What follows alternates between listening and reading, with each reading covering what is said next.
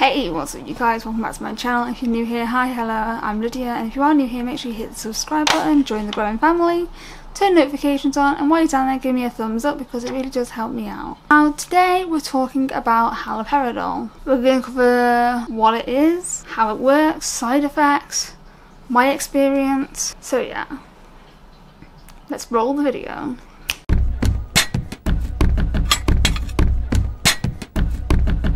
Haloperidol is a first generation antipsychotic, basically meaning it's old as fuck. So why am I on such a high dose of haloperidol? I take 10 milligrams of haloperidol in the evening, and basically all the side effects that I used to have in the morning when I took it in the morning, now I have when I'm asleep. So is haloperidol sedating? Yes. 10 milligrams is a fairly high dose. You can go up to 20 milligrams, but that's only in rare cases of schizophrenia.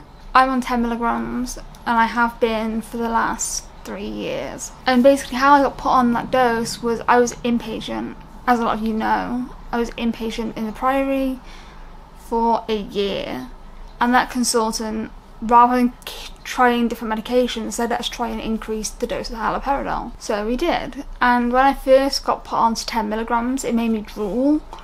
So I was put onto Quells. As time's gone on, that's stopped happening, so I don't take Quells anymore.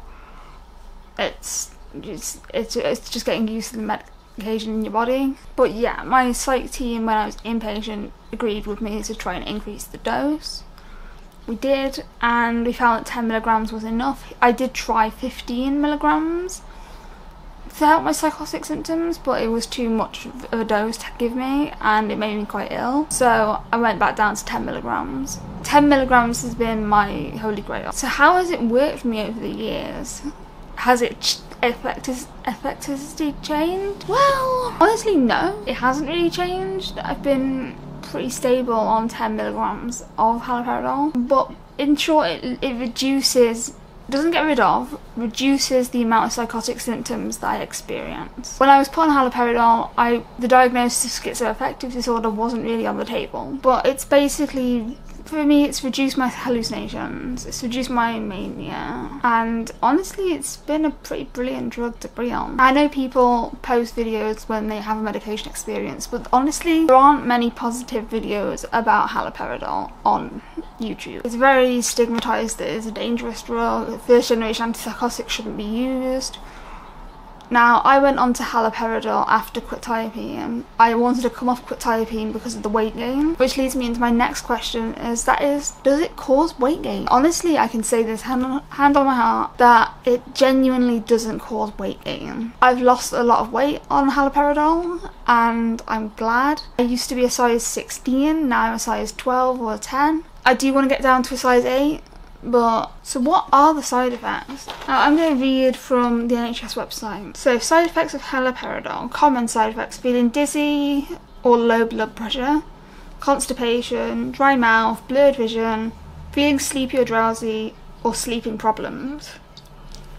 Serious side effects affect 1 in 10,000 people. Severe constipation, sometimes with severe stomach pain. Muscle stiffness or shaking. Problems with your movements, such as feeling restless, problems controlling movements of your arms and legs. Uncontrolled movements of your face and tongue. I have this chewing thing going on, where when I'm not talking it looks like I'm chewing. And really all I'm chewing is the sides of my gums, which isn't good, but it could be worse. But yeah, those are the side effects of haloperidol. Has it been a positive experience? So obviously every medication comes with side effects. Every medication works differently for different people. No one has the same experience of haloperidol or any other drug for that matter. But overall for me it's been a very positive experience. I've made multiple videos on haloperidol. I did my first video 2 months after I started taking it, which I was on 0.5 milligrams. And I'm on 10 milligrams, so it has gone up quite a lot, but that is due to being in a different trust of the NHS, so I got treated differently, and I genuinely believe that the treatment team I had my best interests at heart, and managed to get me on medication that actually gave me a chance. And the last question I've got is, would you recommend it? Honestly, my experience of being on haloperidol compared to other antipsychotics that I've been on has been amazing. This drug has genuinely changed my life.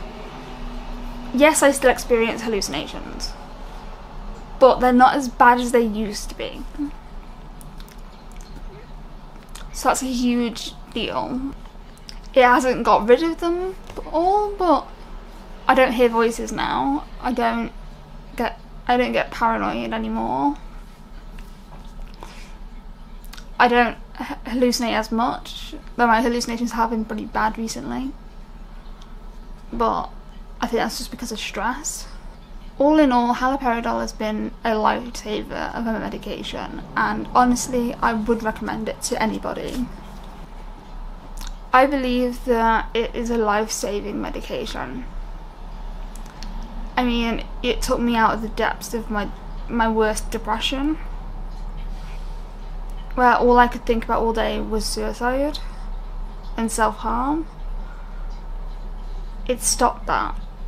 And yes, lithium played a part in that as well, but focusing on the haloperidol, I've been on longer than I have lithium.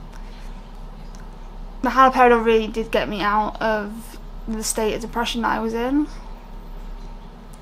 And yeah, I just think it's a good drug. I mean, no one's having parties on haloperidol, but it keeps me stable. And stability is what we should all be looking for in this. Medication is a tool to get us to where we need to be. It doesn't fix things. Only we can put in the effort to get above what people expect. And if you're currently in a state where you're in hospital, or you need to be in hospital, or you're under the crisis team, take it from someone who knows. It does get better. And whether you need medication or therapy, or both, there's always room for you to keep fighting. And that's where I'm going to leave this video. Thank you for watching, and I'll see you in my next video. Peace.